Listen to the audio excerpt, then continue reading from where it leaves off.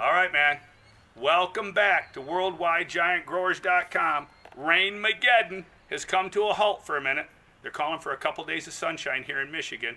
So this gives me a little opportunity on the first day of summer, June 21st, to get my tomatoes in the ground. What I have here is a plant from a 7-pound 7.3 Mentine from Wisconsin. Joe Mentine, my good friend Dan Fleeser from Williamston, Michigan, gave me these plants a couple weeks ago. As I saw, due to the cloudy weather and everything, the pumpkins have slowed way down. We're going to have some future pumpkin videos at Bubba's and E-Rise. Don't panic. But, however, the last 2 weeks of very little sun, tons of rain, the plants are at a snail's pace. We're hoping that the switch is going to flip and the weather's going to be sunny from here on out. We can only hope. But here we go.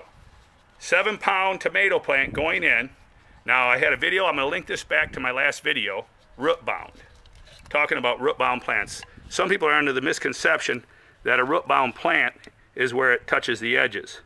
But no, root bound plants, what they mean by that is when the roots start circling the bottom over and over again and it becomes root bound. So, with that being said, this is the perfect size to put in the ground. What we have here is a trough, 8-foot long trough, Mike, show them the trough, built with lattice and screen. This screen on the sides will allow the roots to breathe. Roots love oxygen. So that combined with our Veggie Dew, I had this shipped down from Morgan's Composting with 77 different minerals. Kind of reminds me of Elvis. We lost Elvis in '77, but that's a whole nother subject. Anyways, moving on, what we're going to do, we're going to plant these today while the sun is out, and I'm going to inoculate them. Here's a great product, Great White Mycorrhiza. I know Tim Egan, he's the owner of the company. They used to sponsor me. My biggest watermelon I ever grew, 260-pound watermelon, was grown with Great White. What we're going to do is take this little pepper shaker and we're going to just dust these roots.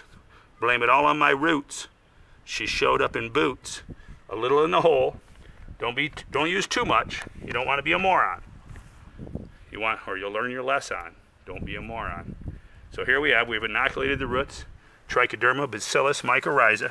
We're going to bury it deep because a tomato plant will root all the way up. Now I already buried it once in the cup deep because it was the cup was half full when I got it. So now we're going to do that again. Gently pack it down. There's enough moisture in here. I really don't need to water. I pre-watered the hole. I have my little solution here and I pre-watered. If you want, if it makes you feel better, you can throw a little moisture in there to make sure we ignite the mycorrhiza. It really has like 3 days to come in contact. Something like 2 to 3 days to come in contact with the root so that it can colonize. And then you have 21 days. If you want to test your mycorrhiza, the best way to test it is on your plants. It typically takes 21 days to colonize. So treat some of your seedlings with it, some do without.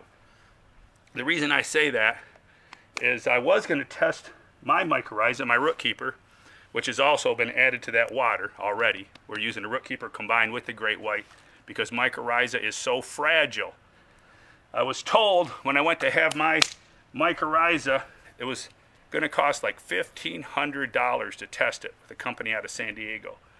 I thought, $1,500? For the love of God, I can test it myself on some seedlings, with and without, and I'll know in 3.5 weeks if it's colonized by looking at the roots. And every year I've tested it that way, it's come out good. But just to be safe, I like to use multiple sources of mycorrhiza. I highly recommend it. It's very fragile. It could die in your mailbox. If you're in Texas and it's 110 degrees out, it could die in your mailbox before you ever get it to the garden. So beware of that. So there you go. We're planted in the ground. Stay tuned for future videos. What I want to do before we're running out of time here is I want to show you real quickly some of the projects I got going. Here's Bubba's hydroponic pumpkin seedling. This is something I just thought I'd dabble with the other day. I thought I'm just going to do this just for laughs and giggles. Everybody tells me, oh, you need to grow a pumpkin hydro, man. You need to grow in hydro. So I thought, you know what? I'm going to mess around with that. So stay tuned for future videos. We'll talk about the hydro pumpkin. We got Worm Dew. Check it out, Worm Dew. I've actually amended the Veggie Dew here. This whole trough is filled with Veggie Dew from Morgan's Composting. And I've actually given it a little boost I was somewhat of a moron and added a little bit of more worm castings. I'm going to sprinkle them around like this, and then I'll work them into the soil, because the worm dew will help feed your microbes. Those are food for the microbes. So there you go. You got weed dew, worm dew. Well, for some guys it is weed dew. You got worm dew. Seed Starter 101. We're going to come back to Bubba and Eri's pumpkin patch. We'll be burying vines with Seed Starter 101. So stay tuned for that video. Subscribe to my channel, click on your notifications, and stay tuned for all of our gardening videos. Tomatoes, lawn gourds. In fact, Mike, let's walk over to lawn gourds now. I'm going to show them what we got going with the lawn gourds. We're actually growing in a manufactured home community. Very nice park. And I'm liking the challenge. Here's a trellis I built. I pulled this out of the garbage. I love to recycle. This is a pallet pulled out of the garbage. Went to Home Depot, bought the fence, section of fence. And what we're going to have is the lawn gourd. If you're familiar with lawn gourds, the world record is 149 inches, grown by Alan Eaton from Canada. What I'm hoping to do in Bubba's giant veggie grow bag from Morgan's Compost, this right here, show them this, Mike, 1.5 yards of 301, if that's possible. It's okay, it's written on the side of the bag. That's 1.5 yards of Morgan's 301, which is their veggie dew. The veggie dew has all your nutrients already added into it. It's good for 6 to 8 weeks. You don't need to fertilize, you simply water the plants. So we're going to use that, and in 6 weeks I will start microfeeding the plants. This is my lawn gourd. All right, here's the lawn gourd. I've already cut the container open. Can you get a shot of those roots? Blame it all on her roots. She showed up in boots and ruined your blue ribbon affair. All right, so now you all know why I don't sing for a living. Here we go. The 143 Van de Wylen, the mother of the world record 149 Eaton, is going in the ground today. It is not root bound, but it's got some nice roots. I don't have my pepper shaker here, but I have added a dash of Root Keeper, my root inoculant, to this water, along with a little bit of Mark's Specialty, just a pinch. We will water that in. And the nice thing about the powders is you can actually add more Root Keeper tomorrow. You can come back tomorrow or the next day and you can water it in. Vine burying is not the only way to inoculate. We're going to stick this down in the ground. We're going to backfill. All right, get her all in here. And what I'm going to do, now all we're supposed to have to do is water with this veggie dew compost, is water for the next 6 weeks. And what I'll do, Bubba's Read and Feed, I always tell you guys, read and feed your plants. I will monitor the plant.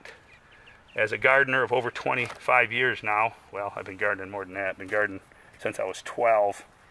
But anyways, I know how to read a plant. If it needs nitrogen, I'll be able to tell. When it starts needing nitrogen, looks needy, I will start using some of Mark's mixes. I'll use some other products. I'm not married to Mark's Mixes anymore, as you all know. Mark's Mixes is on the way out, and next year we'll be using different products.